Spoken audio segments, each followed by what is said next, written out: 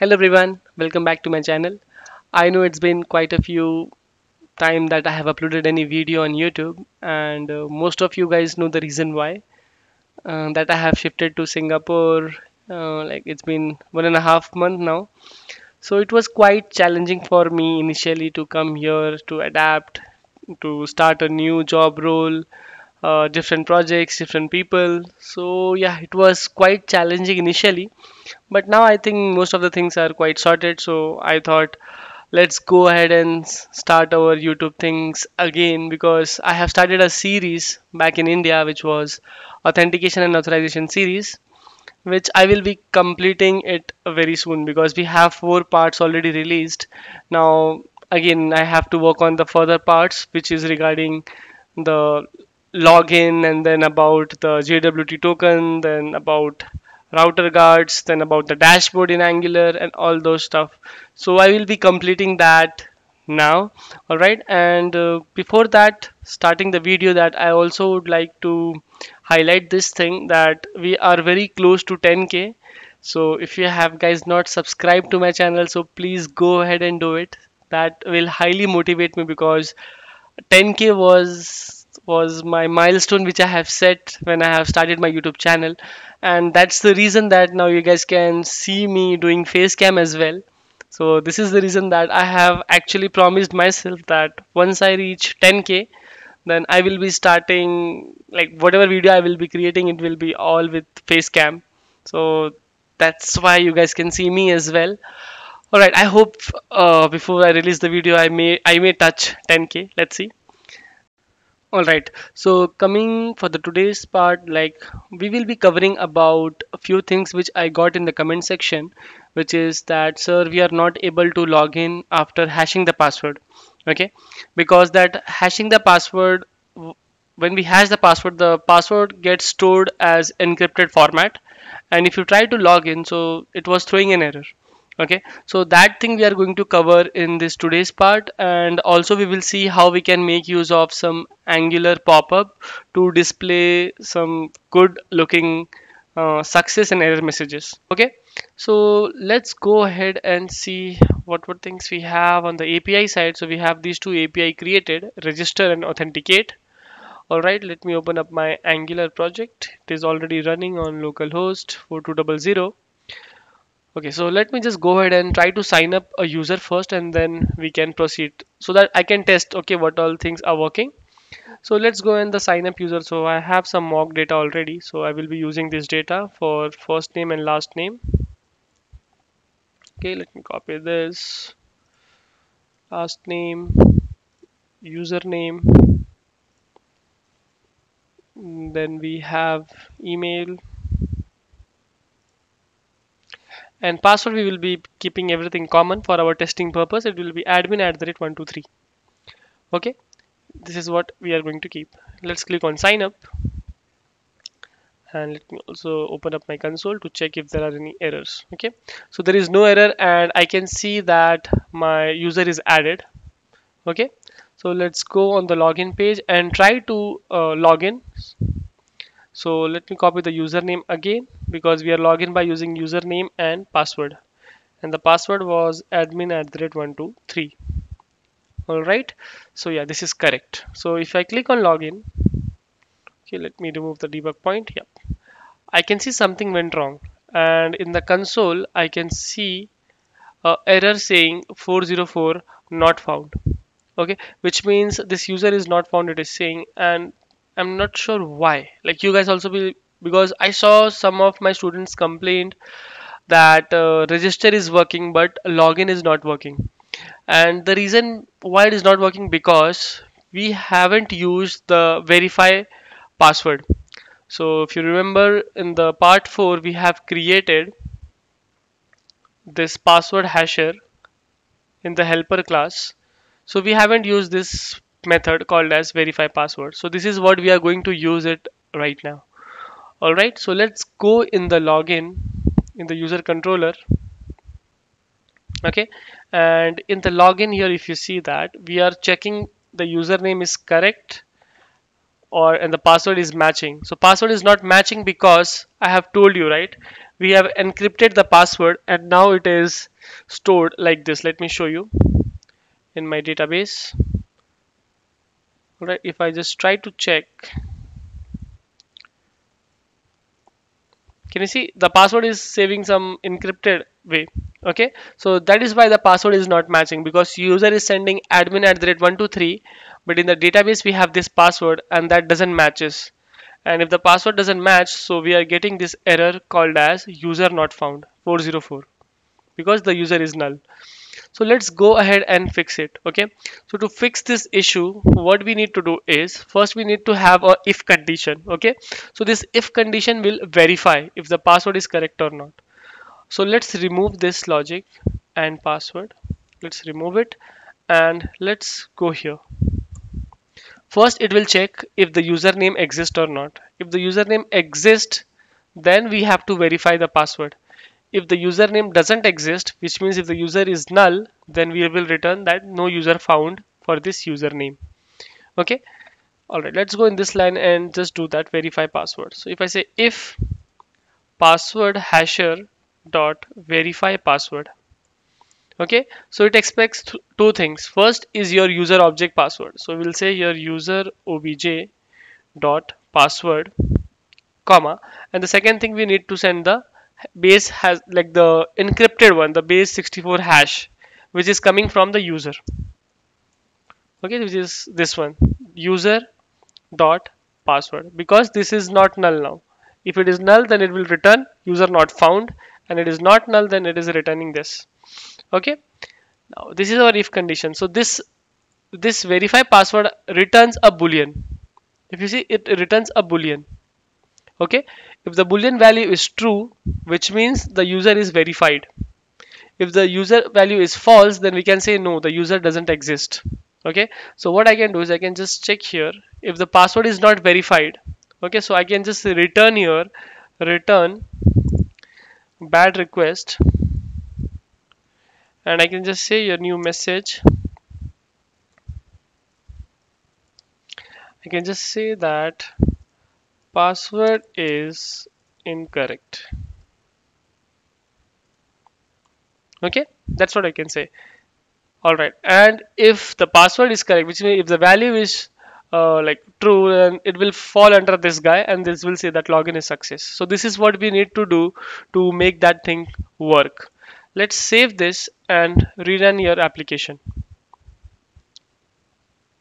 Okay, now let me just go here and copy the username from the database. All right, and now let's go ahead in your Angular. Okay, let me again, I need to run it. All right, now I put the username as this and password is admin@123. Okay, so let me put up a wrong password. Let me say 1234. Okay, and let me click on login. You also open up inspect. So can you see it again returns something went wrong, which means there was some error.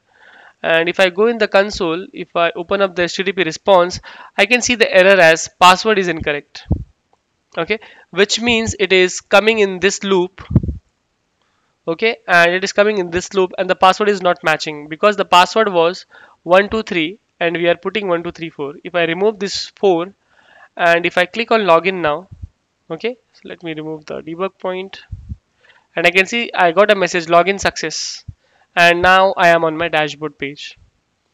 Okay, so this was the issue that most of you guys were facing. So this was the resolution for it. Like you need to first go ahead and use that verify password method. Okay, if you use that, now your issue will be fixed. All right. So if you have noticed one thing here, that every time whenever we have any error or issue, so we are showing them in alerts. For example, if my login is success, if I click on login, I can see there is an alert triggers which says login success.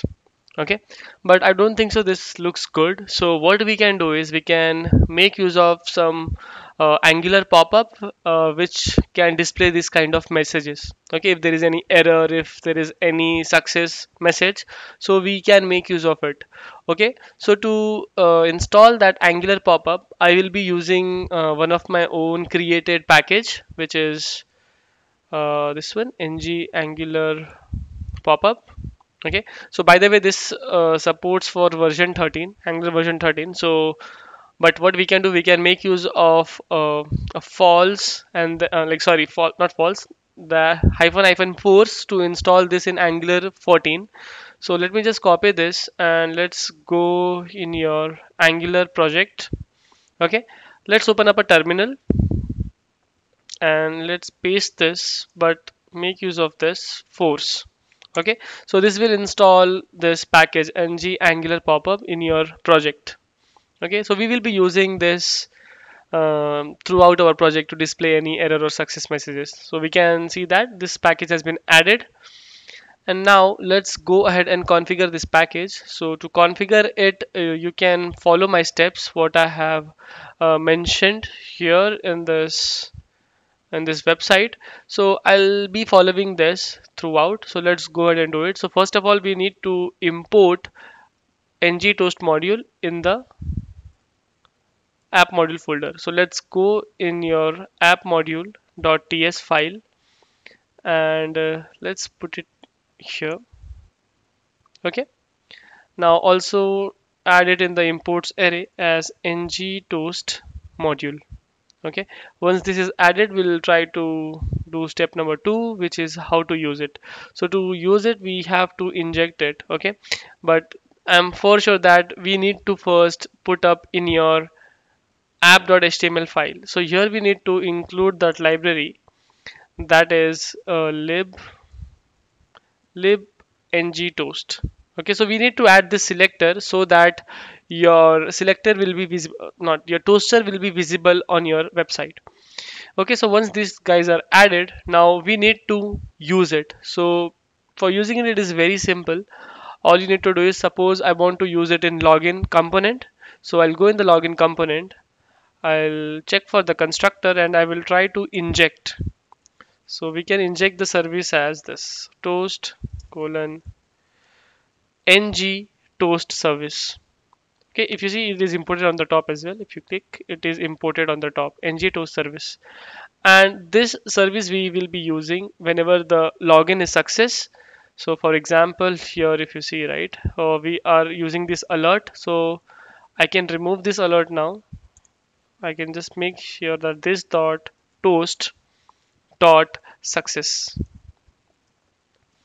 Okay, and this expects a message. Okay, here we can put here first thing as details. And the detail we can put directly response. Sorry, detail we can put it is a success or error. So we can say success. Then we have summary. In the summary we can put your message which is coming from the backend. So it is response dot message. Okay, and we can make use of duration. So I want it to display for 5000 milliseconds, which is 5 seconds. Okay, same thing I will be doing for error as well. So let me copy this all and I can paste it here. Okay, but the problem is here we have to say detail as error because we are doing it for error block. And I can copy this, something went wrong, and I can paste it here. And again, the duration should be 5. You can increase the as many second you want, but this, remember, this is milliseconds. Okay, this is 5000 milliseconds, which is equivalent to 5 seconds. And this has to be changed from success to error. So we are using the error method. So this dot toast dot error and detail, summary and duration. Okay, so once this is added, let's save the file. Okay, and let's check if the compile is success. Yeah, I can see some compile is successfully. All right, so let's go here and let's try to make a error. Okay, if I put here some random name and some random password, and if I try to log in, I can see, okay, it says something went wrong because there is an empty alert. That's why it was empty. Let me remove this, save it, and again let's make some wrong mistake and log in. Can you see, now we are getting this beautiful toaster. So we can get rid of that alerts, JavaScript alerts. So it is better to use some good toast messages. Okay, now so same thing I need to test for success. So let me just try to copy the username from my mock data. Username is this and password is admin@123. If I log in, I can see login success. Also, I can see alert. Again, I think I have forgot to remove the alert. So let me remove the alert and now things will be back to normal. Okay, so that's how we have actually configured a pop-up in your project. So that pop-up was been created by me. If you want to give any feedback to that pop-up or you want any improvement, you can do let me know so that I can work on its future versions. Okay, so now I want you guys to practice the same thing what I did in login component right now to implement the ng angular pop-up. Okay, if you are guys able to do it, then do let me know in the comment section. You guys just need to follow the step what I have did for the login component. Okay, so again all you need to do is just need to inject in the constructor and make use of it wherever you want. Alright, so mostly wherever you see alert, right, you just need to replace it with our new toast module. Okay, if you guys face any issue doing that, do let me know in the comment section, but I am 100% sure that you guys will make it. Okay, so that's it from this today's session where we have learned about how we can do login after the hashing our password. Okay, so this part was not covered in my part 4, so this is what I did in this part. And in next part, which is going to be dropped very soon after this one, and that will be about JWT token. Okay, and again I have told this thing in part 4 as well, that it is one of the important session where I will be covering that in detail about the theoretical part and also the implementation part of JWT token in Angular and .NET Core. Okay, so that's it from today's video. If you guys have loved this part, then do let me know in the comment section. You can give me a thumbs up to this video and also you can subscribe to my channel, and we are anyhow very close to 10k subs, so I want you guys to make it soon. Okay, all right, bye and take care.